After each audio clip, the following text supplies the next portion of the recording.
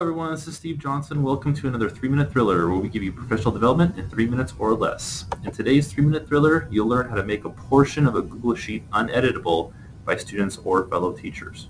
Let's say you want to share something like a sheet in this case, and you want a portion of it to be read by students or fellow teachers and not changed, but you want them to add information to other parts of that sheet. This is how you would do that.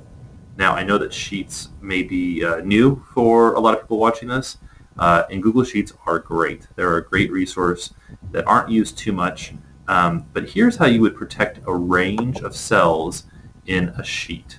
So I went ahead and I already created a Google Sheet, and I made this kind of orangish section. I just typed in protect range. I don't want students to type here or here or here or here. I do want students to type here, all right? So this is the range of cells that I want to protect. And this is the part, these are the cells I want them to contribute to. It's really easy.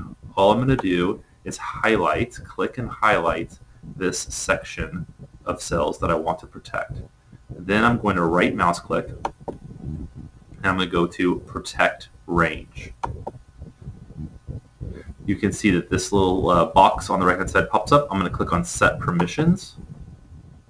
And then you can see that I can click on this radio button and show a warning when someone's editing this range, like don't edit here.